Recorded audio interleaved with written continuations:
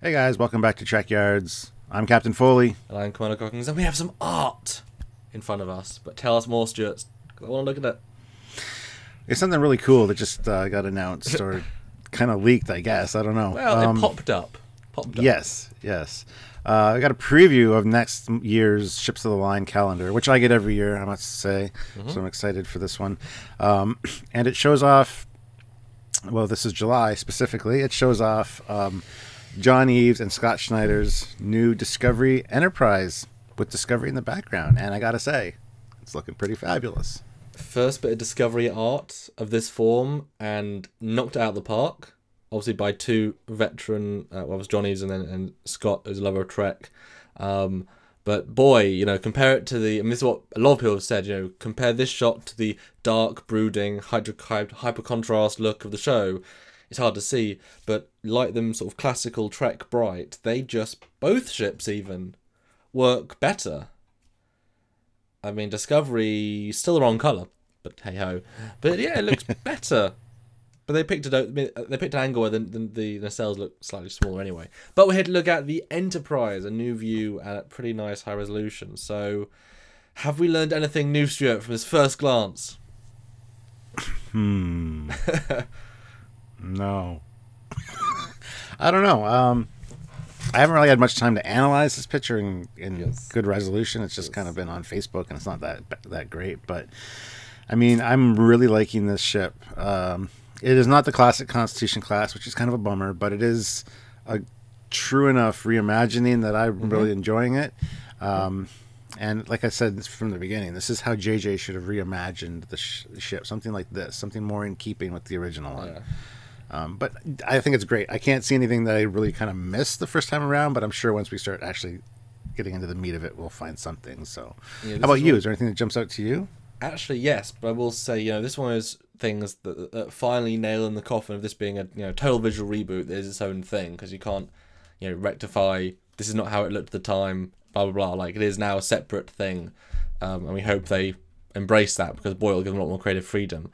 But let's start on the saucer area, because I know something straight away. Look at that deflector. It's actually got a prong plus another little prong that sticks out to make it a double prong, but in more like a classical way. It's like that, not two. So it's an upgrade, but a downgrade, but quite faithful as well. So a little thing I noticed straight away. Oh yeah, you're right. Very interesting. Huh. I kind of like that, though. It's kind of like a more complex, like older style, transitioning from the NX-01 or the Columbia era up through. So I think Discovery has more than one prong as well in the deflector. Yes. So yeah. What do you see on that saucer then? That's not supposed to be there? Well, just anything at all. I mean, the colonies so well, Stuart. So now we've got a nice, clean, bright image. Yeah, well, it's definitely worth pointing out that there is looks like a airlock or some kind of, I can't even think of the term right now. It's an airlock between the impulse engines. Oh, you're looking at the ones on the side. Well, that was a la refit. I was thinking, they have one single cargo door at the side. Yeah. So it's kind of nice to bring those in. I do like the shape of the windows. The more. Well, that's what I want to bring up. If those cargo doors are one deck, then the saucer is definitely two decks. But those windows are pretty teeny. Like pretty. I mean, obviously, streamline them bits to look more like the Discovery ones. But I mean, these windows do feel smaller to me than on the conventional Constitution class, which makes the whole ship feel a bit bigger. I would say so. I mean, there weren't a lot of windows around the saucer on the original one either, but then we get to the secondary hull, and the lights or the windows are more in keeping with the original TOS Enterprise as far as shape and even placement go. I never really noticed that the ones on the saucer were a different shape, but yes, they totally are, which is neat. Yeah, they're Discovery-esque, and it's fine. Yeah, I think it works. I just really want to see a shot of this top of this saucer. We've never really seen it. I would have loved that this be the shot of the top of the saucer, but no, it's like, hey, you've kind of seen this before. It's the exact same angle at the end of Discovery. Here you go. It's like, thanks, but more bright and clean. One thing, I've been looking at some ships recently, and the way panel lines are on the secondary hull, it's very much like the Enterprise E, sort of very slightly raised, very slightly whatever panels, just to give a little bit of detail by not actually doing much. It's very teeny. But one thing I'm noticing is that shuttle bay door. I mean, if you look at if those windows are meant to represent decks, I mean, that's at least 4 to 5 decks tall. Based on that, which the other one was, what, 2? 3 if you push it, maybe? I'd say 3, yeah. And that's at least 4, if not 5 decks tall, which would be cavernous compared to the other one. I mean, that's something I wouldn't mind, growing, but I would have made it go deeper into the ship rather than upscale the entire ship. What do you think about that? Well, yeah, I mean, the shuttle bay has always been an issue as far as size goes. Even just fitting the shuttles in, kind of get the TARDIS effect thing going on. And yes, it looks like they've almost pushed it forward for the sake of having that extra landing area at the back, which I think is a mistake, because how deep can it really be with the pylons situated where they are? So it's like it's lost a lot of depth. And I don't know if that works for me. Well, unless the ship's been expanded by 30-40%, which we think it has. True. Been, then it's like, oh, okay. True. And it should be said, too, that even this has angled struts. Okay. Angled struts actually attach to the secondary hull further forward than the standard straight struts of the Constitution class. So it should actually give you more room at the back there for the shuttle. It doesn't appear to do so here. Now, take that for what it is. I don't know exactly how these struts work. Is the feed from the warp core in the front strut, and there's nothing in the back, so you do still have that room behind that strut? I don't know. I don't think they thought about that. I don't think they did either. Because these struts were not initially designed. I don't think they thought about that. Unless they're see-through power conduits. We can see where the power conduits are. They're using cloaking technology. I mean, Takuvma had it, so why wouldn't... Joking aside, but I quite like the lip. I think it adds a little bit of dimension. It's very, it's very Shinjo. It's a little bit JJ Pricey, and certainly that new cutout is definitely sleeker. It's very Enterprisey, very JJ, very it follows those patterns a lot more. It does give the whole ship a more elegant feel. It's elongated feel. It makes it look fast, standing still, as we often say. I mean, it pulls a lot of Enterprisey elements. Again, this would, weirdly enough, this would be an absolutely fine post-Voyager classical Enterprise. They said, hey, let's make a retro version of the ship. This would be totally passable as a post-Voyager version without any changes, really. Right? Oops. Yeah. Oops. Oh, well. Yeah, I do like this ship. I gotta point that out. A lot of people have kind of, given us flack for not liking it or liking it too much. Whatever. I like it. Can't win with that, can we? No, I like it. Does it belong in a perfectly, original timeline? No, it doesn't. But a reimagined one, absolutely. So I enjoy this ship. It's not the original Constitution class, but what are you gonna do? Did you hear though? The producers yet again did a little article out saying, "Don't worry, season 2 will show how we fit into canon. That your questions will be answered." But it's like, yeah, you said that for season 1, and they said that for no tuning for the second half of season 1, and they're saying for season 2 is because if you keep saying it, then it might nullify some of the audience to keep watching. If you say, of course we're not going to address it in season 1, are you stupid? We're going to change everything, and people just wouldn't watch it. So you've got to keep saying, we'll address it in season 2, in second half of season 2. Oh, in season 3, that's the season we link to Prime. Second half of season 3. Well, the season 4 opener. No matter what they do, they can't. Closer. Yes. I know. No matter what they do, they can't link it to Prime though, because we know what the Prime Enterprises look like, right? And a lot of people have said, "Oh, it's a war variant, a war refit." No, it's not. Simple as that. Exactly. The proportions are way too wrong to even have it refitted. I mean, the neck's not big enough or tall enough.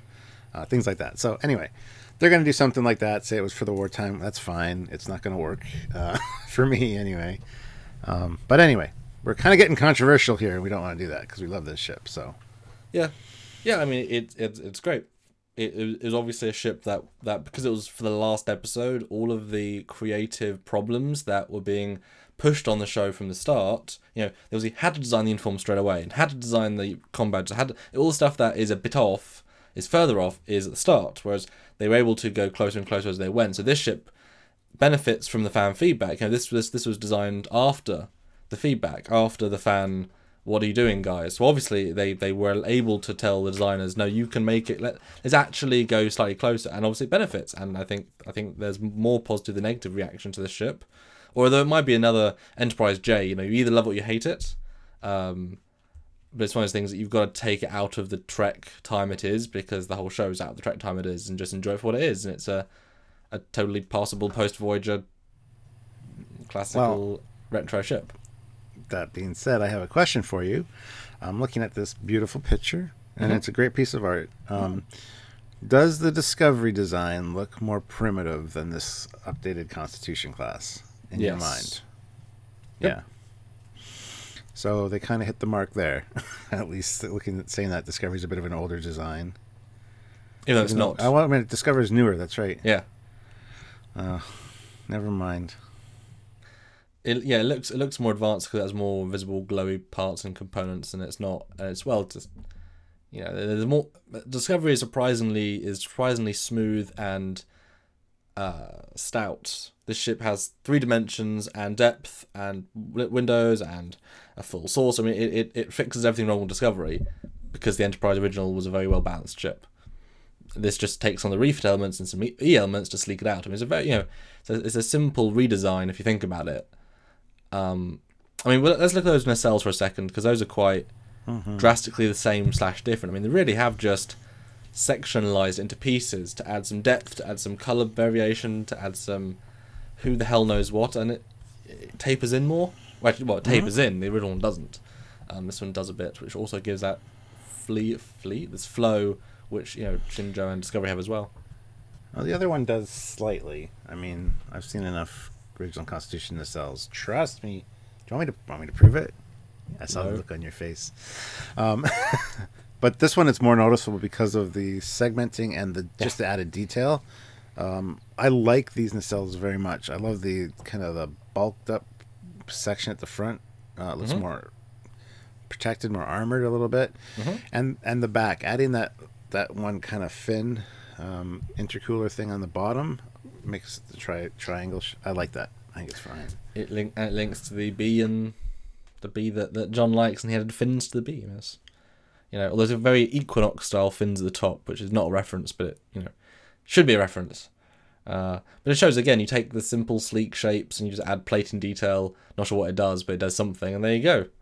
I do actually kind of like, though, for once, you can actually see where the light sources are coming from. Little raised boxes which generate the light. It's like, yeah, okay, cool, we understand where the lights come from. That's cool, though. Yeah, absolutely. But it's kind of a lightsaber of a handle. Yeah, I can see that. Totally is a lightsaber. And one thing that I noticed in this one especially is if you look very at the basards, you can see 3D elements inside the engines, inside the basards, which are not Christmas lights. Slightly closer to the Kelvin, the Franklin. Hopefully, it's not going to be rotary propeller stuff, blades like the stupid prizes. It'll be something, you know. I mean, even just, you know, lit filaments will be fine, and then lights, and then a ring of lights inside that. I mean, it doesn't need to move, doesn't need to whatever. But it's interesting to see some 3D elements inside. They're gonna make it move. It's gonna be like a propeller thingy. I can guarantee you. Which I don't mind if they do it properly. They just don't learn their lessons, do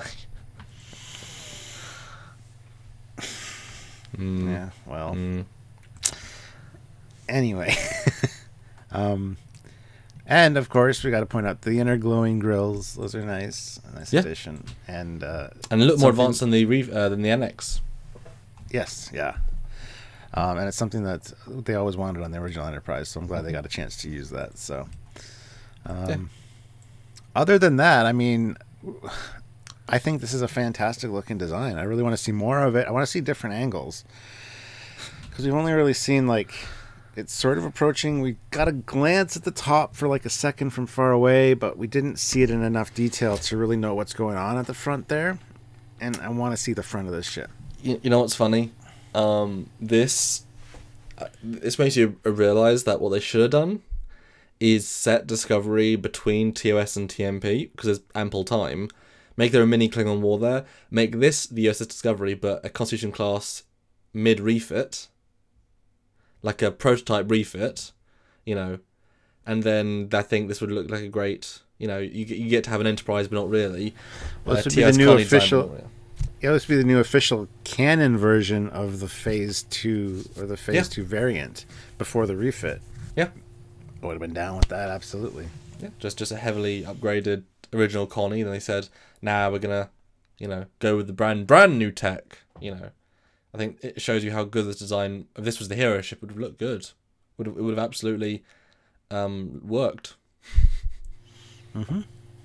I agree. So, what do you guys think? Do you like this ship? What do you think about its design elements? Is there anything you'd change? Anything you'd absolutely love? Let us know in the comments below. We look forward to reading them as always.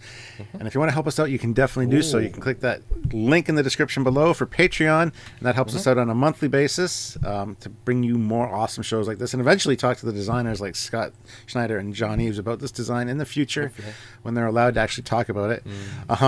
Or you can go over to Trekyards.com and click that donate button for a one-time donation, whatever you can spare, to help out as kind of a tip or thank you to us for showing up on your screens all the time and talking to you about things and hanging out with you, because we love you guys. Or just sharing everything. Fans would enjoy this sort of content. We like looking at things and spreading our thoughts, our words, and our, you know, ooh, look at that. Because when you really look at something, you see more than just a little glance. Because we've all seen this picture for last couple of days on Facebook, but there's a difference between looking at it and Trekyardsing at it. That's a thing now. So anyway, guys, like this video, and we like you right back. So you click the like button, and we'll click your like button right back. How's that? There's a deal for you. So until next time. Yes, I was just going to say, until next time, I'm Captain Foley. And I am Commander Hawkins. Bye, guys. Bye.